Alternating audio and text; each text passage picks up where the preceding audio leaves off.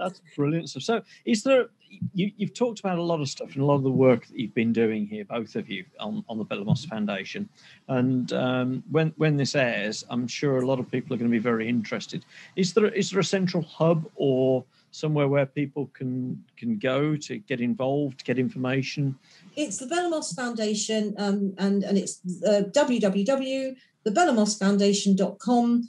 And it's a much better website, and there's a vet section separate to the general public section. Right. And if you are a vet and you want to go there and take a look at our infection control guidelines, and we do have an app that you can download, and the download is all there and easily accessible. There is no charge for anything. Chris, would you like to just mention something about the self-audit app here, because it's your passion as well? Yeah, practices need to be able to assess how effectively they're doing. Mm-hmm. So the app allows you to go room by room and answer questions in each room that are relevant to that room. And it then gives you a score at the end of the day, so that you can do the thing routinely, so that you can check that your hygiene, your biosecurity is up to speed and kept up to speed. Excellent. And that would be useful for the RCVS practice standards, wouldn't it? Sorry for interrupting you. Well, yes. Words out of my mouth. I was just about to say, and actually, if you want to prove your biosecurity for practice standards, then you simply keep the downloads, and it can show you the progress from where you were to where you've got to, and that you're maintaining it.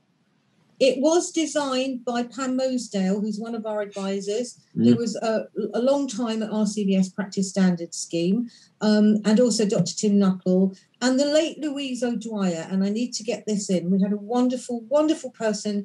Louise O'Dwyer helped us with our infection control guidelines and our audit app, and sadly we lost her about a year ago. But she was a wonderful, wonderful, valued member of the Belamos Foundation. Oh. Very, very sadly missed, Louise. Yeah, the resources on your website, I have to say, are amazing. There are posters to download, there are charts to download, and standard operating procedures from the practice point of view. Which are all going to be updated later this year. Okay, That's excellent. I bet. So if you go through the infection control app and you go through and you say you can download, do you get a certificate at the end? Not so much a certificate, but actually, Practice Standards Scheme have recommended our audit app as a resource, and it would be very hard to issue certificates. But I do think it's very popular because we know lots of people are doing it, and people are going back in to redo it as well. And I think the idea of that is what you can do is have a meeting with all of your staff and discuss what you're doing, and keep repeating it and keep that communication going, which is probably better than a certificate at the end of the day. No, it's not. We've got a certificate. Well, the certificates are very good. I've got one here. Yeah, certificates are great. We've got a certificate.